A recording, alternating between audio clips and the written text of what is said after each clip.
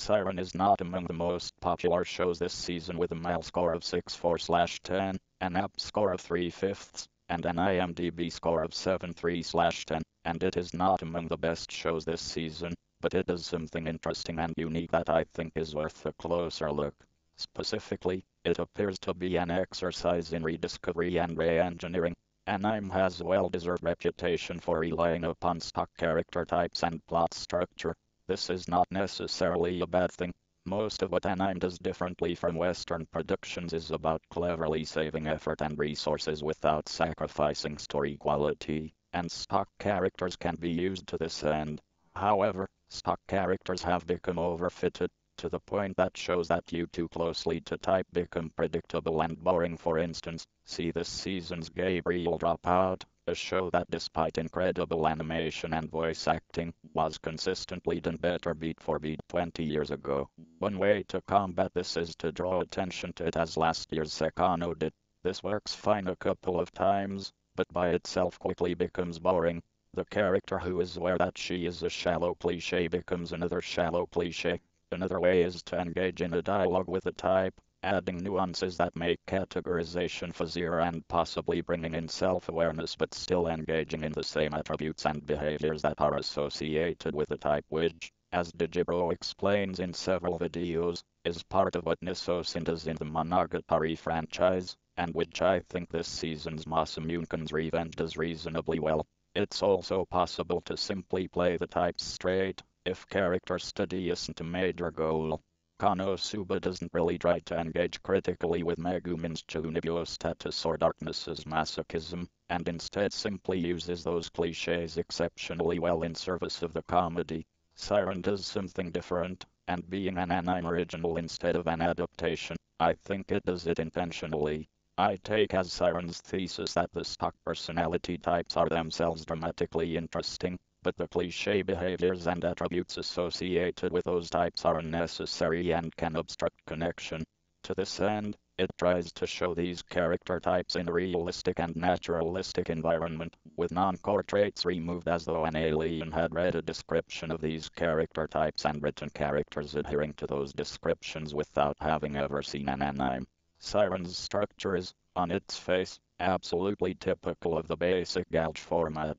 A protagonist gets to know several girls, and depending upon his actions he can develop a relationship with one of them.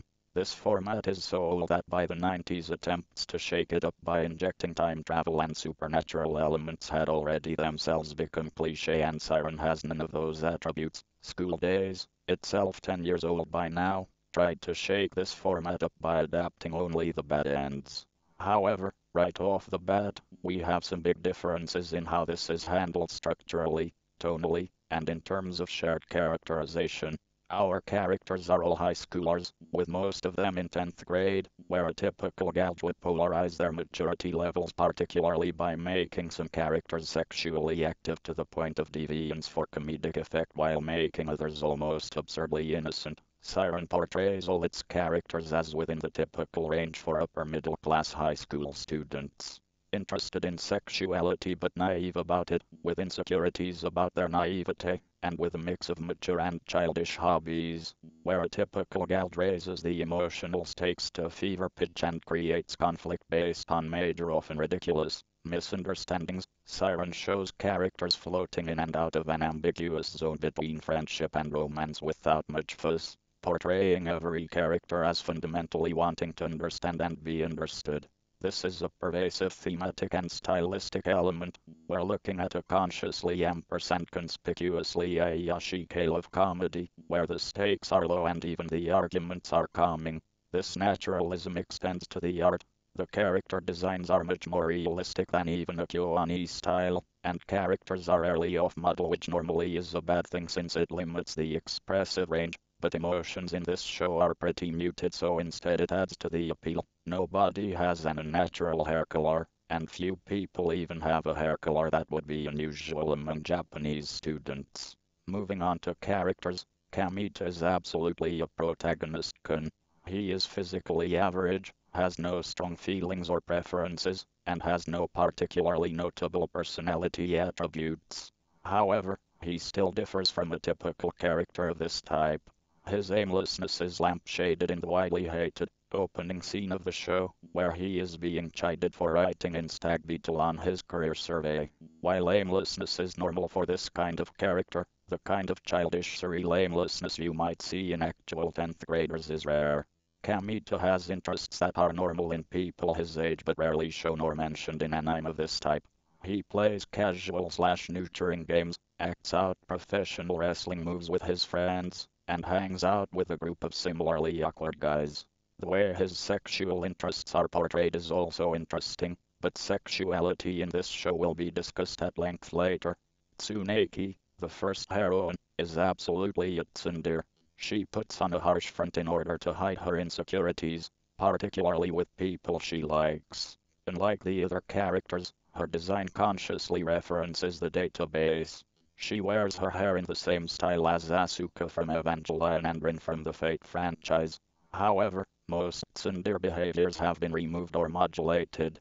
She is never extremely harsh, she never hits anyone or becomes explicitly insulting, and while her emotional reactions are stronger than those of other characters in the show, they are never outside the range of typical or acceptable behavior. As the first heroine and one who continues to appear in every route, she gets the most characterization, and the origin of her attitudes and habits is made clear. Her conflict is a desire to be more mature than she really is, and in addition to going out of her way to act like her idea of an adult getting a part-time job despite not needing the money and despite school rules against it, attempting to spend a week at a beach house with friends against her parents' wishes, she attempts to present herself as worldly, particularly in terms of sexual experiences that fools her peers but not the audience. While putting on airs and attempting to seem more adult is a common tsundere trait, Rin and Asuka both do it, and it's extremely common in Palm Top Tiger characters such as those in Toradora and Familiar of Zero. The mechanism here is very different. Tsuneki attempts to be an adult not due to parental neglect. Rin and Asuka are orphans, and Taiga and Louise's parents are absent, but instead despite active intervention by caring and present parents, even the way she is introduced flies in the face of every other major tsundere depiction, where tsundere characters are typically either the protagonist's childhood friend or complete strangers. At the time of Tsuneki's introduction, she and Kamita are on the friendly side of casual acquaintances. Tsuneki's interest in Kamita is immediately obvious to the audience, though not to Kamita, because of her constant minor sexual teasing, and this interest continues throughout the other routes. She's the most sexualized character, but she is also consistently depicted as being mostly interested in Kamito. We don't see her tease anyone else, and having only a pretty minor interest in him, while we see her act somewhat jealously in Miyam's route. This is partially because of shared history and differences in philosophy. Basically, Tsuneki seems to accept whoever Kamito ends up with. In other words, Tsuneki is a tsundere but neatly avoids nearly all of the non-core tsundere traits, down to even very subtle ones whose universality is invisible until they are missing. Kamito makes sense as a match for her because he is so non-judgmental that she can be honest with him. Miyam is a slightly less clear-cut case. Gamer girls are newer as a fixture in anime, and their traits are less well-defined. However, Miyam subverts many of them. One element here is the way gamer girl characters typically deal with femininity and with respectable behavior. They are often depicted as slovenly and interested in looks, grades, and athletics. For an extreme example of this, look at Gabriel from Gabriel Dropout. When such a character needs to seem initially attractive, they are instead shown as a secret otaku, someone with a fake ideal student personality and a real gross nerd personality they only show to family and close friends. See Himoto Yumaru-chan, Sekano, and even to a lesser extent this season's Kobayashi's Dragon Maid. Miyam avoids or subverts all of this. She is a serious student with good grades, good at athletics, and pretty enough to be known for her looks by second-year students. She is open about her interest in video games, and her interest is initially unknown to Kamito only because he knows her mostly by reputation. She has social problems stemming from her dysfunctional relationship to video games, but her basic underlying problem is that she applies the same kind of contentiousness and seriousness to games as she does to everything else, without prioritization and without an awareness of how her competitiveness might affect others who lack her skills. She is lonely not because she flouts convention but because she doesn't know how to turn off her drive to improve herself. She's better than everyone around her at everything, to the degree that even her basic humbleness doesn't help.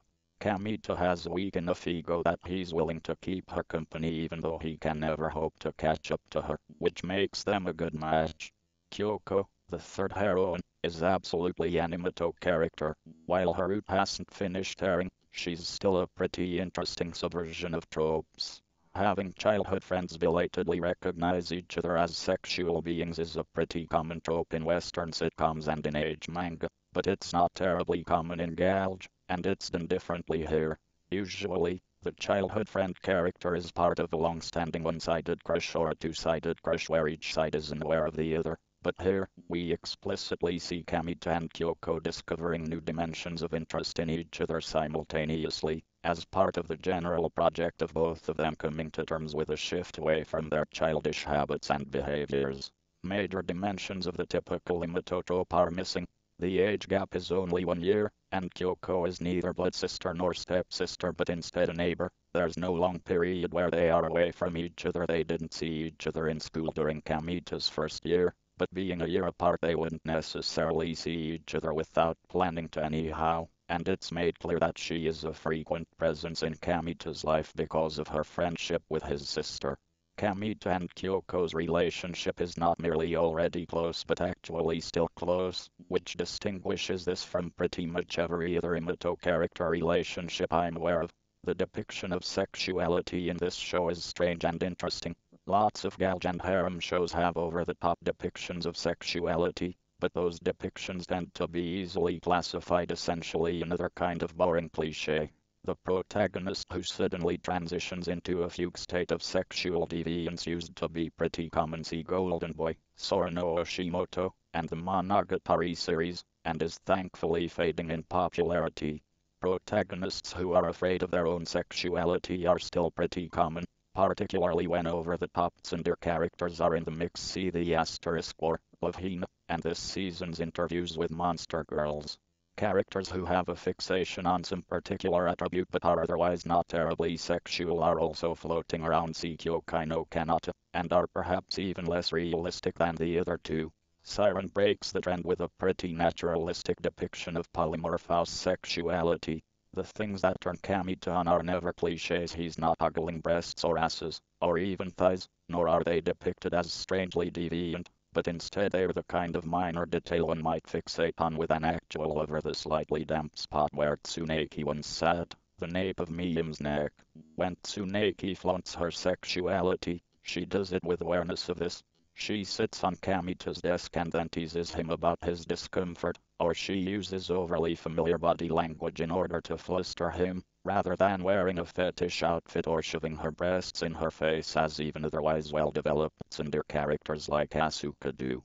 With regard to fetish outfits, when Miyam wears a bunny costume, the costume itself isn't depicted as highly sexualized by Kamita, although it's shown that other convention-goers see it this way, and instead the show focuses on Kamita and Miyam bonding over the shared fear of pussing themselves in public.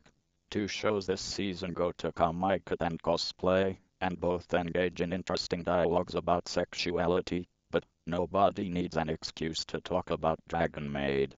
Outside of the sexualization of characters, we have two animals thematically and symbolically associated with sex: rabbits and deer. Rabbits aren't terribly unusual as a symbol of sexuality, but I've never seen deer used in this way. Kamita's friend Araki is described as a furry, and it's explained that he has a sexual fixation on rabbits to the point where he doesn't seem capable of being interested in someone without a rabbit theme being present. Deer, on the other hand, are never shown to be anyone's sexual fixation but are consistently present in sexual situations. Tsuneki ends up in Kamita's room because her attempt to escape the cram school was aborted due to deer chasing her, leading to her appearing wet and half-naked, vulnerable in front of him for the first time. Miyam and Kamita originally bond over a deer-raising game which Kamita says has some sexual-seeming sound effects, and they mate their deer. Miyam goes to Kamika to sell her handmade deer plushies, whose killer feature is the ability to swap gender using Velcro antlers, and while flustered, Kamita makes a big deal about the sexual equality of their society, driving away customers. On the other hand, when Miyam starts playing as a bunny girl, she goes back to her old bad habits from middle school, frequenting the arcade and skipping school to play video games online. Tsuneki is originally casually interested in Araki, and after being sent to the cram school, one of her friends steals him away, leading to confrontation in the rabbit pen. From these circumstances, I would say that rabbits symbolize a kind of immature approach to sexuality and an immature approach in general, while they represent stable and loving relationships. This explains why Araki's fetish is never emphasized as deviant but is instead frequently depicted as something he is slow in working through, and why Tsuneki, who both desires and fears adult sexuality, is both obsessed with and morbidly afraid of for the entirety of the series. Another angle to Seiren that's interesting is the way that it's very clearly positioned as a coming-of-age story. Most shows of this type are set in high school as a matter of course. This is the only time when regular people have enough independence to pursue romance but enough resources not to need to spend all day working, while events associated with this period and with coming-of-age themes are often referenced in other shows. The obligatory test of courage episode, summer vacation, beach episode, they rarely actually function well as coming-of-age stories. Seiren broadcasts its intent with that first scene, where most shows use the career survey as a gag with a character filling in superhero or king of the world or famous actress. Seiren subverts this by making it a gag that doesn't make sense. There is no stock character we would expect to want to grow up to be a stag beetle or who would even want to say that as a joke, and so we're immediately set adrift, being unable to clearly place this character. This character is also adrift. The stag beetle is, along with the cicada, okay, go for summer. If we want to interpret this decision symbolically, Kamita is saying that he would like his future to be similar to the summer of his life. That the series depicts a pretty abstract and aesthetic position, and one that Kamita might agree with but would never actually be able to explain. With any other show, the career survey answer would tell us which stock character Kamita aligns with. In this show, we need to understand who Kamita is before we can understand his answer. And, fundamentally, this is a childish response, one that befits someone like Kamita, who is simultaneously more childish and more mature than all his classmates. Each of the heroines have a different specific, plot-significant relationship with maturity. Tsuneki wants to be an adult but knows she's not really emotionally ready. Miyam, adrift in her own way, has an internal battle between a competitive and nurturing instinct and a tendency to return to habits of her childhood as a video game prodigy when stressed. Kyoko has a childish nature and is completely oblivious about how her behavior seems to outsiders, and her arc will have to involve coming to terms with her own transition to adulthood. In this show, maturity is connected strongly with a nurturing instinct, and for both heroines whose roots have been completed, they chose nurturing professions. Seiren is also in dialogue with femininity. Not only are all the heroines specifically positioned as an ambiguous mixture of masculine and feminine traits, with Tsuneki being aggressive and sexually intimidating without ever seeming like a tomboy, Miyam combining mastery over a traditionally masculine hobby with a traditionally masculine competitive instinct and a set of highly feminized skills, and Kyoko's lack of awareness of her own femininity being emphasized in her route despite the twin themes of professional wrestling and magical girls. But Kamita is also portrayed as having traditionally feminine traits, being more concerned with caring for people's feelings, protecting existing social groups, nurturing and repairing relationships, and communicating clearly about feelings than any of the heroines, along with being generally passive as a character, something highly feminized in galge-type shows.